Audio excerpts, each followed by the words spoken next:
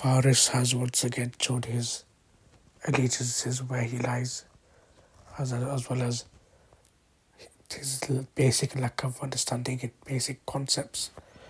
And once again, I'm not going to go into why he's wrong and things like this. That's for another time maybe.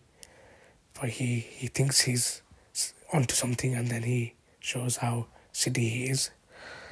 Dilly Hussain, he puts King Abdullah of Jordan training to defend the Israeli embassy from protesters.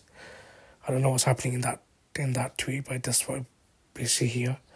Faris replies, slandering Muslim rulers is the way of khawarij, or maybe Brother Dilly doesn't consider King Abdullah a Muslim ruler, which is also another way even worse of the khawarij. I'm not sure. But what benefit do you gain from slandering him in those blessed nights? Or wait for the likes, I guess. Like I said, I'm not going to how even the basic things Faris doesn't understand and how he's incorrect. And other people have done that, and other people will continue to do that.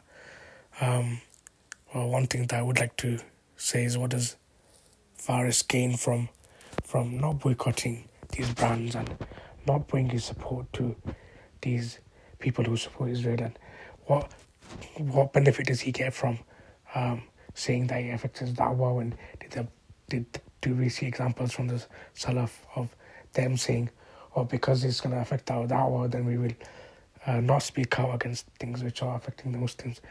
What benefit does he get? And what benefit does he get from, no matter how silly he looks, no matter how many times he's correctly refuted, he still supports those that he shouldn't be supporting? It's like they are his masters, and no matter how silly and foolish he looks, he will continue to support them. And Dilly is just, as far as I know, a journalist.